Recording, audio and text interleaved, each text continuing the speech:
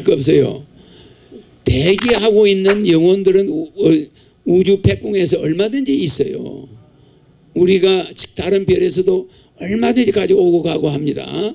이게 362무 8,800불의 별에 인구 이동은 심합니다. 그래서 이쪽에서 아기를 못 낳는 사람들이 점점 아기를 안 낳고 있을 때는 그 지옥으로 다 가버릴 때는 거기에 대체하는 영혼은 천지만지입니다. 윤회하는 영혼들이 있어요. 지구와 나이가 비슷한 별에서 와. 그러니까 그 인연이 처음에 와서 시작되니까 마이크 잡으세요. 그건 아무런 관계가 없습니다. 또 하나는 버러지나 동물로 있다가 사람으로 오는 게 많아요. 그럴 때는 또 인간은 또 그 벌레로 가고 또 그쪽에서 돌아오는 영혼이 많으니까 항상 대기 상태야. 알겠죠? 심지어 사람 하나한테만 해도 얼마가 있죠? 몇천 조가 있어요. 미생물이. 그 영혼들이 있어요. 그러면 그것을 얼마든지 대기하고 있는 게 있습니다. 동물이 됐다고 해서 사람이 되는 거 아니에요? 지가 사람을 올 수도 있고 어떤 사람 보세요. 맹패하고 나니까 자기 가족이 나타나서 안 나타나세요. 나타나는데 얼굴은 사람인데 이빨은 개 이빨이야. 어머니가 나타나는데 입이 개야. 어머니가 개로 있단 말이야. 개로 있는데 어머니가 좋아서 웃는데 개 이빨이야. 얼마나 가슴 아파요. 옛날 어머니 모습인데 입이 있는 데가 툭 튀어나와가지고 개 입이야. 얼마나 기가 막혀요. 그러니까 어머니가 개로 있다가 명패하니까 이제 어머니가 백궁으로 가는 거야. 좋아 안 좋아? 그러니까 얼마나 그 사람이 놀랬겠어요. 자기 어머니 입이 개 입으로 돼 있는데 얼굴 모습은 어머니야. 입이 개야. 얼마나 가슴 아파.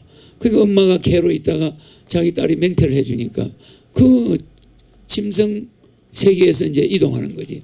백궁으로. 또 하나는 애완견을 가지고 있다. 여러분이 애완견을 백궁 맹패를 해주잖아요.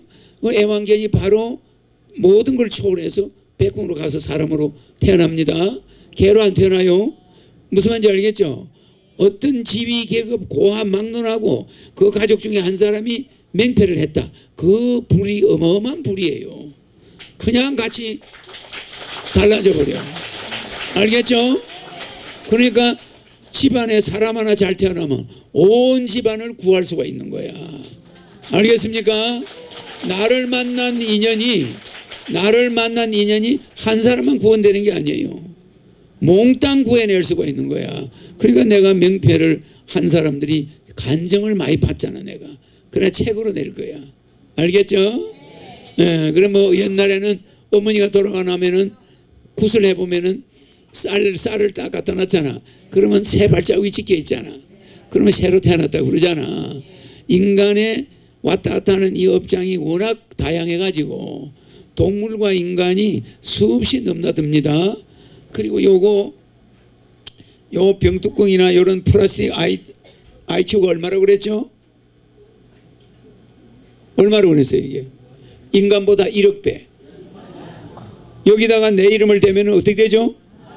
러시아 이름이나 프랑스 이름이나 어떤 글자를 들이대도 얘들이 다 알아 몰라. 알면서 또 지구 전체다 송출하죠. 송출하는 속도가 1초가 안 걸려.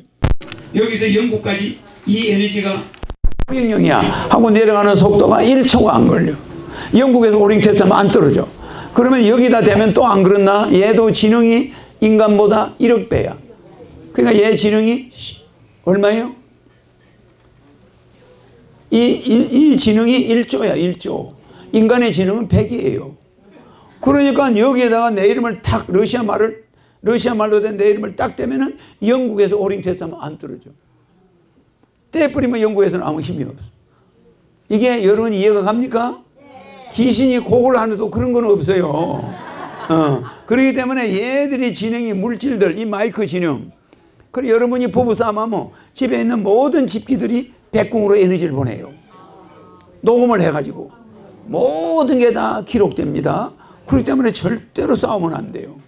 그러니까 이런 사물들이 지능이 10억이야 10억. 그러니까 지능이 보통 10억 이상이에요 이 아이들이. 그러니까 모든 이 죽어있는 물체들은 생명이 없다고 그랬죠? 거짓말이야. 얘네들이 얘네들이 말입니다. 요것도 마치 지능이 10억이에요. 그러니까 이런 꽃, 우리 저 선생님 머리카락, 저 옷, 지능이 10억이에요. 그러니까 우리 뇌보다도 지능이 좋고 전달 속도가 뇌보다도 훨씬 빨라. 알겠습니까? 그 뇌는 색수, 상행식, 물질, 감각, 인식, 반응, 정보만 있는데 여러분들이 입고 있는 옷이나 이런 가구나 이런 집은 말이요.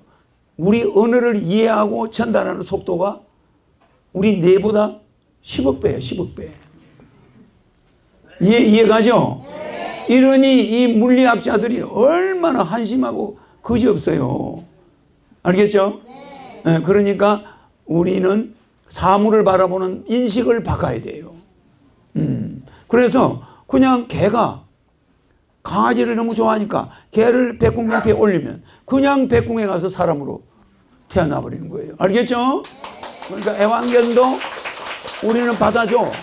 그러니까 아무 개 이름을 쓰면 되는 거야.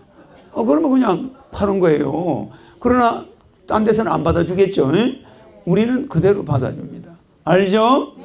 네, 말씀하세요.